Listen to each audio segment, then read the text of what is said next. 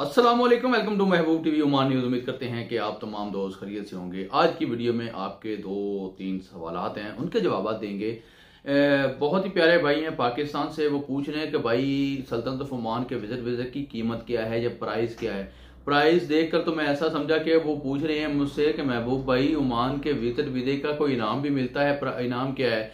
तो चलते हैं आगे चलकर आपको इसका आंसर करते हैं। इंडिया से मेरी एक बहन पूछ रही है कि महबूब भाई क्या सल्तनत ऑफ ओमान के अंदर विजिट वीज़े पर आने पर ब्यूटिशियन का काम मिल जाएगा या नहीं मिलेगा। इसी सिलसिले में आपको आगाह करते हैं। आपसे गुजारिश है महबूब टीवी चैनल को सब्सक्राइब करें, साथ लगे बेल के आइकन को प्रेस करें ताकि हमारी हर आने वाली नई वीडियो का नोटिफिकेशन जो है आपको बर वक्त मिलता रहे और आप हर लम्हा ओमान न्यूज से बाखबर रह सके। पहले तो मैं सईद मुल्ला जान भाई साहब के सवाल का जवाब दूंगा। देखिए भाईजान, जो सल्तनत ऑफ ओमान का विजिट वीज़ा है उसकी प्राइस जो है वो 20 ओमानी रियाल है, यानी 20 ओमानी रियाल की इवज आपको ओमान का विजिट वीज़ा मिल जाता है। चाहे वो आप 7 दिन वाला ले रहे हैं, चाहे वो आप 15 दिन वाला ले रहे हैं, चाहे वो आप 3 महीने वाला ले रहे हैं। लेकिन इसके ऊपर और भी अखराजात आते हैं। वो कौन से अखराजात हैं भाई? पेपर टाइपिंग होते हैं आपके, जहां पर पासपोर्ट की तस्दीक की जाती है, उसमें कुल मिला के ये तकरीबन 40 रियाल तक का ओमान का विजिट वीज़ा आ जाता है। और अब चलते हैं अपनी बहन को उसके सवाल का जवाब देते हैं। मेरी बहन देखें, पाकिस्तान से आप आ रही हैं, आप इंडिया से आ रही हैं, बांग्लादेश से आ रही हैं, विजिट वीज़े के ऊपर आप पैसा मत लगाएं, विजिट वीज़े के ऊपर आप अपना पैसा मत बर्बाद करें, क्योंकि यहाँ पर आकर आपको विजिट वीज़े के ऊपर कोई भी जॉब मिलनी बहुत ज्यादा मुश्किल हो जाएगी, क्योंकि आपको यहाँ पर सेटल होते होते होते होते 2-3 महीने लग जाने, और 2-3 महीने के बाद आपका वीजा खत्म हो जाना है, आपको वापस जाना पड़ना है। अगर आप वापस नहीं जाएंगी तो फाइन लगता रहेगा, तो आपके लिए और मजीद मुश्किलात का आपको सामना करना पड़ेगा।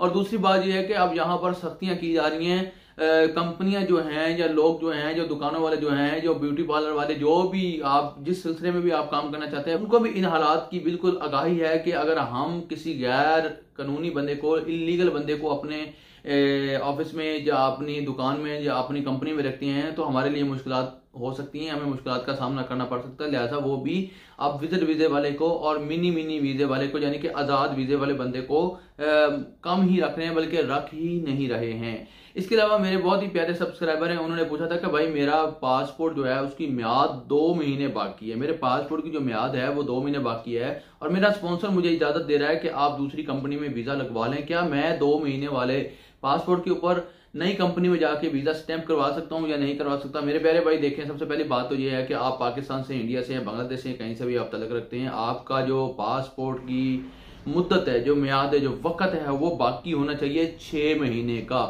6 मंथ का लाजमी पासपोर्ट वैलिड होना चाहिए। उसके बाद ही आप अपना जो है वो वीजा लगवा सकते हैं, अपना वीजा अप्लाई कर सकते हैं नई कंपनी के अंदर, चाहे आप इंडिया में से हैं, चाहे पाकिस्तान से, बांग्लादेश से हैं, हत्ता कि आप ओमान में भी रहते हैं, तो आपका वैलिड होना चाहिए 6 मंथ के लिए पासपोर्ट, यानी कि 6 महीने बाकी होने चाहिए आपके पासपोर्ट में की म्याद में। 6 महीने बाकी होने चाहिए आपकी पासपोर्ट की म्याद में।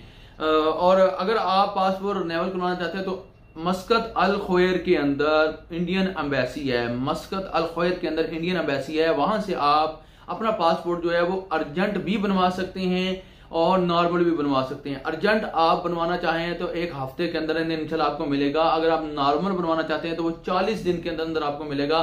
तो उम्मीद करता हूं कि आपको मेरी बात की समझ आ गई होगी। अगर आपने अपना पासपोर्ट रिन्यूअल करवाना है, जल्दी करवाना है, तो आप अल ख्वेर मस्कत में इंडियन एम्बेसी में जाएं, वहां पे जाके अपना पासपोर्ट, अपना रेजिडेंट कार्ड ऑफ ओमान, अपना वहां का जो आधार कार्ड है, जो भी आपका CNC है, वहां पे जो भी आपकी शनाख्ती कार्ड है, वहां का शनाख्त है, वो साथ लेके जाए, पूरे पेपर आप साथ लेके जाएं। वहां पर आपके फिंगरप्रिंट होंगे, वहां पर आपकी तस्वीर ली जाएगी, वहां पर आपसे एक पेपर फिल करवाया जाएगा, फॉर्म फिल करवाया जाएगा। उसके बाद आपका पासपोर्ट जो है वो रिन्यूअल होने के लिए जमा हो जाएगा। ये आपसे फीस ली जाएगी और वो फीस कितनी होगी ये इसके मतलब मुझे नहीं पता। मुझे पाकिस्तानी पासपोर्ट के मतलब फीस के मतलब मालूम है, मुझे पाकिस्तानी पास के मतलब जो फीसें हैं उनके बारे में मालूम है। इंडियन पासपोर्ट के मतलब जो फीसें हैं उनके बारे में मैं नहीं जानता।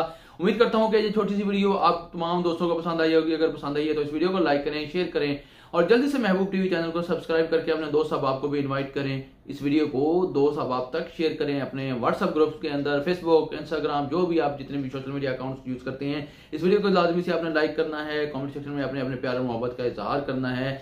जो लोग मुझसे मेरा नंबर मांगते हैं वो कमेंट में मुझे बताएं कि आपको मेरा नंबर चाहिए व्हाट्सएप का, इंशाल्लाह मैं आपको फराहम कर दूंगा। वो इंस्टाग्राम के ऊपर आके जहां कहीं पे मेरा इंस्टाग्राम का जो है यूजर नेम ID चल रहा है, वहां पे आके मुझसे रब्ता कीजिए, वहां पे आपको मेरा नंबर जो है वो प्रोवाइड कर दिया जाएगा। अपना रखिए ख्याल, मुझे रखिए दुआ में याद। अल्लाह हाफिज, पाकिस्तान जिंदाबाद।